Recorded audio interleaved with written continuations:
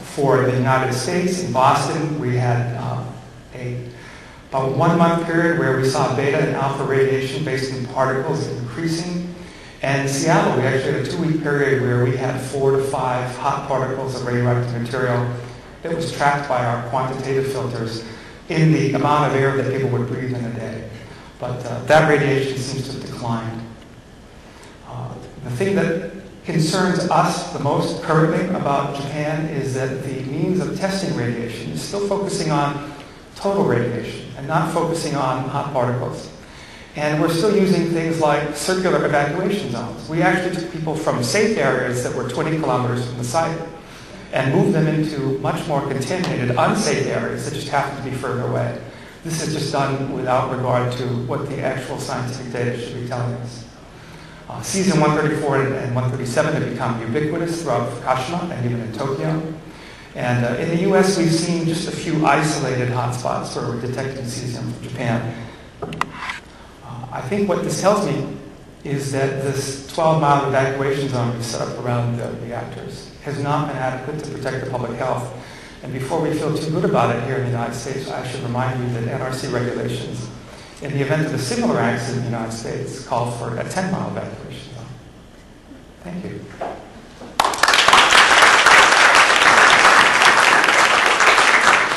We have time for one question for Marco Kaltofen. Are there any questions? Yes, please.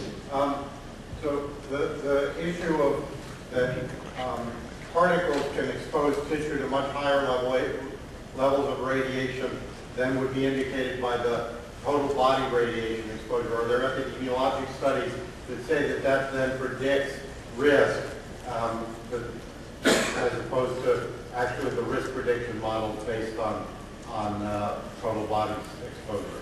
So the question is the risk based on a hot particle exposure different from that based on a total body exposure? The way they answer this question is we always say that if you compare like amounts of radiation, is the hot particle different from a total body? But are there epidemiological? I mean, I know theoretically there are reasons to be concerned. The question is there epidemiological? Yes. Yeah, definitely want to go there.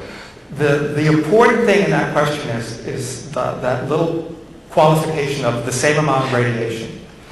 Because a hot particle has a very long residence time, and because it exposes specific tissues for a long period compared to an external or a photon dose like gamma radiation, you tend to get a lot of concentrated radiation with a long residence time, and your total radiation exposure tends to be higher.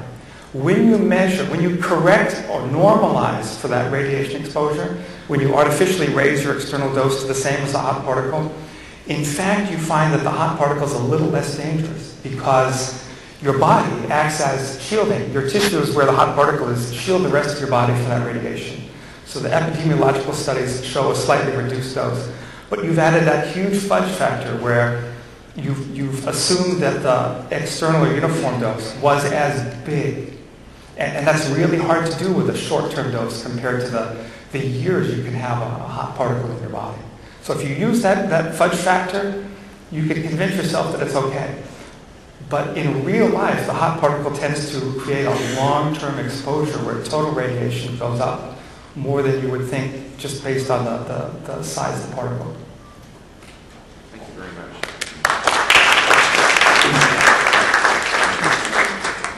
Again, I'd like to thank Marco Kaltofen for excellent analysis. I'd also like to thank Hiro Takaoka, who is the photographer who donated the film.